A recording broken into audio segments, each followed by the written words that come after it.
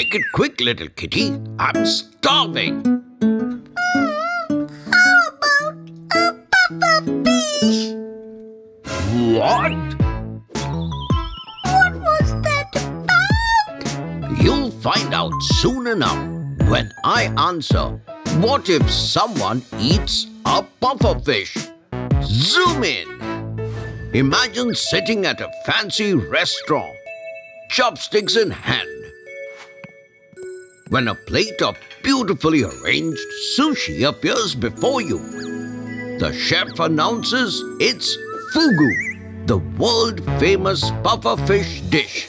You smile until you remember hearing that this cute balloon-like fish can take lives. But how's that possible? The pufferfish, also known as blowfish, is part of the family Tetraodontidae, and it's not your average fish. There are over 120 species found all around the world, from the warm tropical reefs of the Pacific to the calm waters of rivers and lakes in Asia, Africa, and South America. Some are barely an inch long, like the adorable dwarf puffer, while others, such as the giant freshwater puffer, can grow to more than 2 feet. They don't have scales, but instead sport rough, spiky skin, and their beak-like teeth are perfect for cracking open shellfish. But their real claim to fame isn't their looks. It's their superpower. Yes, pufferfish are slow swimmers, making them easy targets to predators. To survive, they evolved an amazing defense. When threatened, they gulp massive amounts of water or even air and puff up into a round, spiky ball. Some species can inflate to 3 times their normal size, turning into a floating balloon of "Don't mess with me." Unfortunately, that's not their only defense mechanism. Hidden within their bodies is a deadly secret, toxin, or TTX, one of the most powerful natural poisons known to humanity.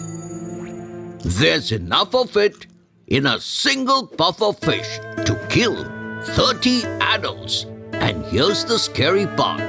There's no known antidote. So, what would happen if someone actually ate a pufferfish? Well, it depends. In Japan, specially trained chefs spend years mastering the anatomy of the pufferfish to earn a strict government license to prepare it. To prepare fugu, chefs must carefully remove the toxic organs such as the liver, ovaries, and intestines. Because even a single wrong cut could turn this delicacy into a deadly disaster. But when prepared correctly, fugu is perfectly safe, and diners say it leaves a faint tingling on the lips, a harmless little brush with danger. But when it's done wrong, things can get grim very quickly.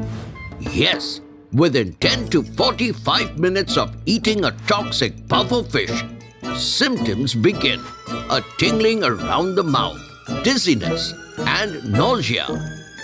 Then comes muscle weakness and paralysis. Victims often remain fully conscious, but unable to move or breathe. Without medical help, demise can occur within hours. So, why would anyone risk it? For some, it's the thrill, the idea of dancing with danger. For others, it's cultural pride. In Japan, fugu has been eaten for centuries and symbolizes bravery and trust in human skill. But for the rest of us, it's a good reminder. Some fish are better admired from a distance than eaten. Trivia time! Did you know pufferfish can change color by making themselves lighter or darker to match their environments?